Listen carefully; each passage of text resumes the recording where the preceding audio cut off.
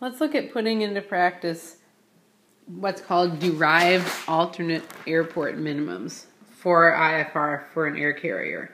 If the air carrier has the appropriate op spec, then it can use this table in order to figure out its own alternate airport weather minimums, what's required for the air carrier to use the airport. So you can read this table on your own, but basically we are going to step through it in practice. So here's what many pilots are going to be used to looking at to figure out their alternate minimums. We have a section down here that says for flying as alternate. And that's all fine if you are flying under Part 91. However, the reason we don't use this data for air carriers is because we can get minimums that are most likely lower than 600 foot ceiling and 2 miles visibility for our alternates by using our op spec and doing what's called derived alternate minimums.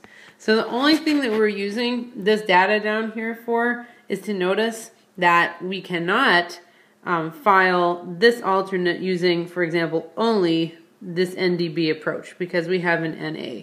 Now if the whole airport down here has nothing except for NA on this 10.9A page, then this whole airport may not be used when we're figuring out our alternate minimums for an air carrier. However, there's not a whole lot of airports like that. It's just something to notice.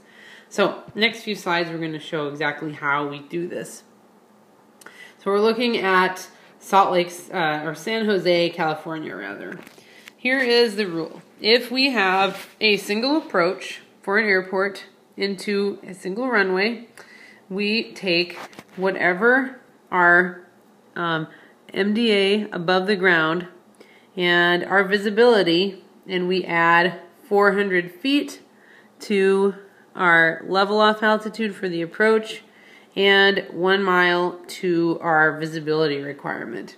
So in this example, it's a little covered up by the box, but this says 566 right there, and we actually round that up to 600. So to 600 we're gonna add 400 feet. This came from the table that I showed you a few slides ago. It's printed in the op specs at the airline. So we add 600 feet to that, and then we are going to add 1 mile to our 1.25 miles visibility. So here's our 1.25 miles visibility right here. We have a Category D aircraft. 1.25 miles plus 1 mile. 1 mile came again from that table that we looked at before for deriving our alternate minimums. So once we add these things together, we now have an alternate minimum for San Jose, California. Using only the localizer DME and runway 30 left, our alternate minimum is now 1,000 foot ceiling and 2.25 miles for the time when we are supposed to be arriving at that alternate. Now you might say, that's not very good. That's pretty high ceiling, that's pretty high visibility, and you would be right.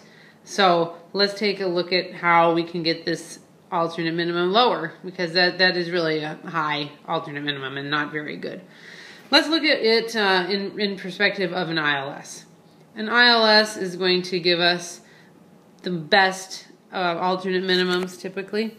Again, we have one approach listed for San Jose. If we use our single approach rule, we add 400 feet again and 1 mile. So let's step through this in practice. For this one, we have 200 feet for our decision height from right there, 200 feet. And we're going to add 1 mile to the 1/2 mile right there. And so we would then end up with 600 foot ceiling and 1.5 miles. So this is great. The only problem is, say we're looking at San Jose, and for some reason today our ILS is out of service, or the glide slope is out of service. So this is fine, but if we're only looking at one approach, then we may not be able to use it to figure out our alternate and get a lower alternate minimum. So moving on from this, And if you're going to become a dispatcher, deriving alternate minimums is a good bit of what the dispatcher is going to do. Dispatchers need to know this skill, so it is good for dispatchers to practice. And if you take our dispatch course, you will practice this a good amount until you are comfortable with it. This is what's called deriving alternate minimums.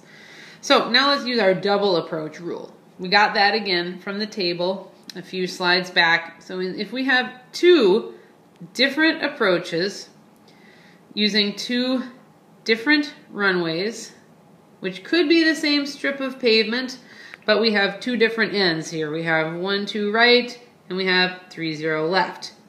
In the world of this, that's two different runways. So we have two different runways, and important, we have two different navigational facilities going on. We have an ILS, and we have a localizer DME.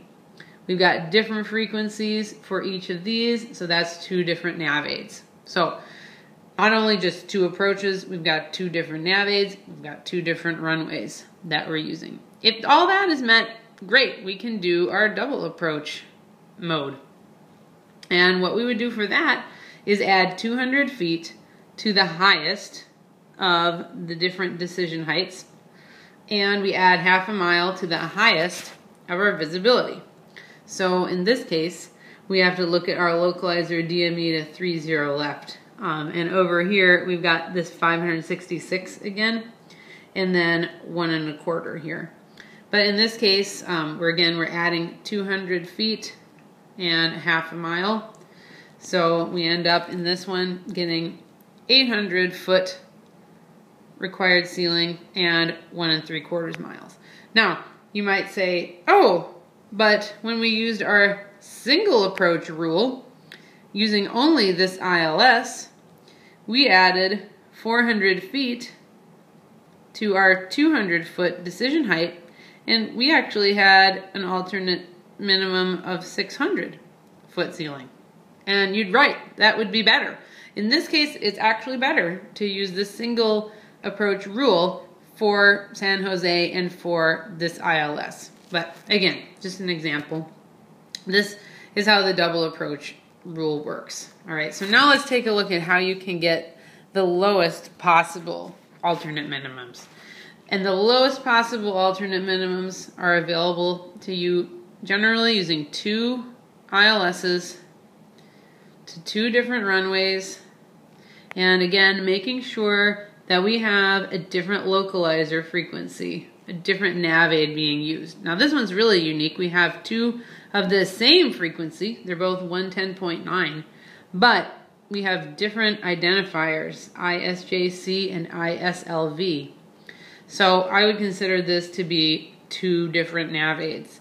And we have two different runways, so we are allowed to use our double approach mode to figure out our alternate minimums. So we add 200 feet to the higher of the two decision heights, but these are both 200 feet. You can see here we have 200 feet here, 200 feet here, and then adding half a mile to the higher of these two, and they are both 1/2. Great. So we add 1/2 to 1/2, 200 to 200, and we end up with 401. Now, 401 is sort of like the big quest of the dispatcher. The dispatcher wants to get as many alternates at 401 as possible, because 401 is basically the lowest alternate minimums you can get for the air carrier with this derived alternate minimums.